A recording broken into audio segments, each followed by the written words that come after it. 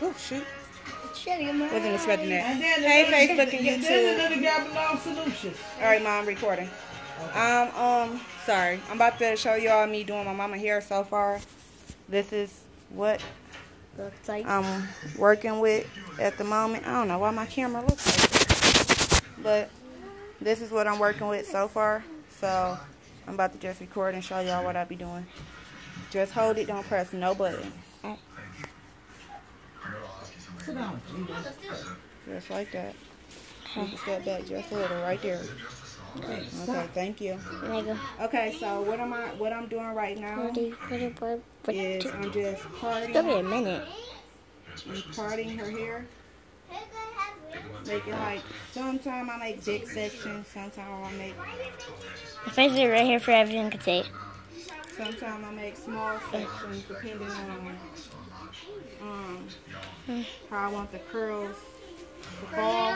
The flat iron I'm using is my mini flat iron. I love this flat iron.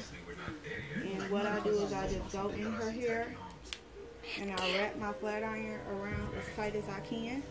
And I bring it out, and that's how I create that curl. Okay, that's how I create that curl. Now turn your hair from this way. Yep. Yep. Now what I'm about to do with this section is I'm about to section it off. And I want like a medium-sized section. Well, no. What I'm going to do is I'm going to section it off like this to give me a more precise ideal part. Myra. Then I'm going to take my flat irons again and I'm going to start at the roots. And take my flat iron. Take my flat iron. Are you guys from gonna the say root, it? and I like to pull the hair up.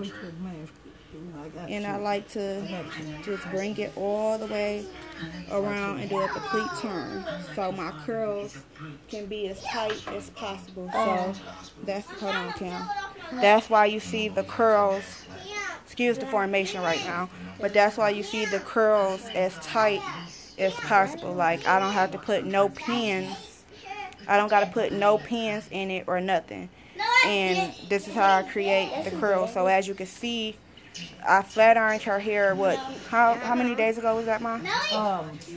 2 days, wasn't it? It was like 2 or 3 days ago. I flat ironed her hair to just get it as straight as possible. So when I go in, that it's crisp. That's why on the curls, you don't see no type of, it's as straight as possible. That's why you see it. That's why it looks so crisp like that. So I'm going to go on this side as well, part the hair. Just do the same routine that you've been doing with the rest of the hair. Come on, turn your head. Then I'm going to take my flat iron. 2-3 minutes. And I'm going to bring it all the way to the root again. Hold on, my phone falling. Take it all the way to the root.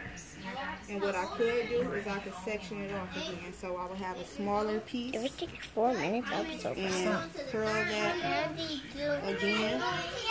Bring it all the way around, pull out.